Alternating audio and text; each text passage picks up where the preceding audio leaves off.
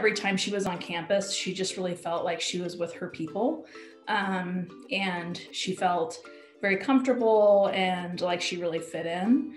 You know, there's a lot of kids at Mines that have diverse interests, and even though a lot of them are into STEM and into that, there are also a lot of kids that are outdoorsy and kids that are musical, and it's nice having the very quaint downtown so close to campus that kids can walk. You can walk to the grocery store, lots of fun restaurants and stuff like that. It's a small community. It's a very safe feeling community.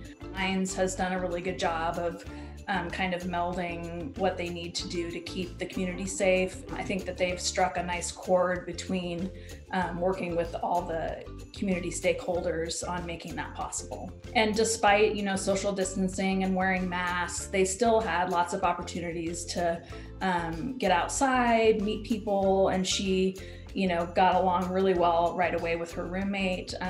So that was also really a blessing for her.